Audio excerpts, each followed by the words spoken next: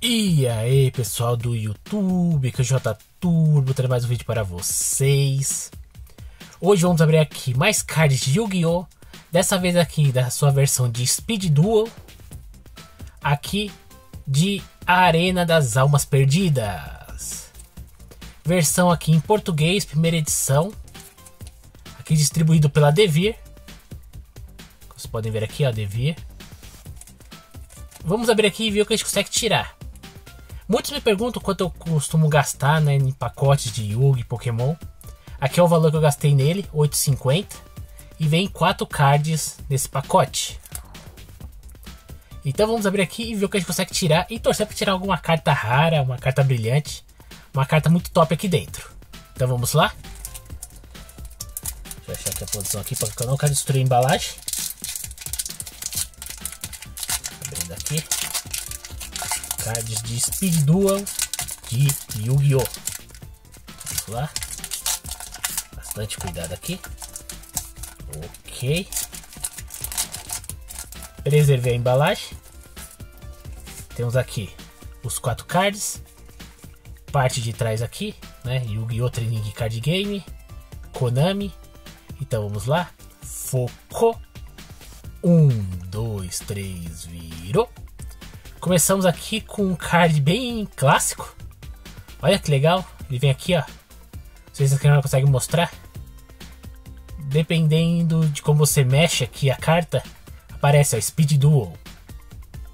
Muito legal, hein? Aqui o dragão de estimação da arpia. Um card aqui pro deck de arpia.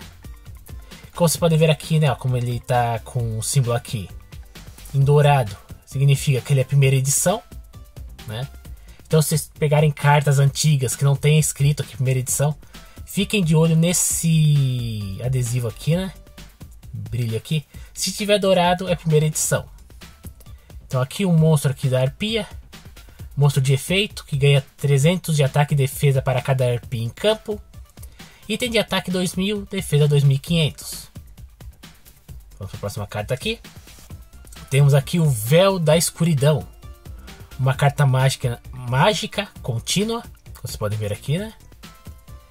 Ele é aqui também de primeira edição. Durante sua fase de compra, você pode comprar um ou mais monstros de trevas. Você pode revelar qualquer número deles, enviá-los para o cemitério e depois você pode comprar mais um card. Bem top, hein? E bem legal esse Speed Duel aqui que aparece, né? Vamos para a próxima carta. Tiramos aqui o Emboscador do Coveiro. Carta aqui tipo efeito. De 1700 de ataque e 0 de defesa. Um mago. Quando esse card for virado com face para cima, você pode escolher um card no cemitério do seu oponente. Coloque o alvo no fundo do deck dele. Se esse card for enviado do campo para o cemitério, depois de ser virado com a face para cima, você pode escolher um card Necrovale no seu cemitério. Adicione o alvo à sua mão. Este efeito não pode ser afetado por Necrovale. Parece bom. Parece bom. Top. E também muito top aqui a ilustração, né? Ó, muito legal. E o último card do vídeo de hoje é uma Esfera Caribou. Esfera Caribou aqui foil, como vocês podem ver, ó, muito bonito. Aqui ele é tipo demônio de efeito, com ataque 300 e defesa 200. Quando um monstro do oponente declarar um ataque, você pode enviar esse card da sua mão para o cemitério. Coloque o monstro atacante na posição de defesa. Quando você invocar por invocação ritual, você pode banir este card do seu cemitério como um dos monstros necessários para invocação ritual. Então aqui esse Caribou aqui meio Android, né? Além de ser usado para bloquear um ataque adversário, você pode usar ele como um tributo, né? Para poder fazer ele aqui uma invocação, né, de ritual, caso seja necessário quando ele estiver no cemitério. Bem top, hein? Bonita a carta, hein? um foil bem diferenciado, né? Que eu já vi alguns pacotes, né, de Yugi, mas eu não lembro de um foil desse. Curti, gostei.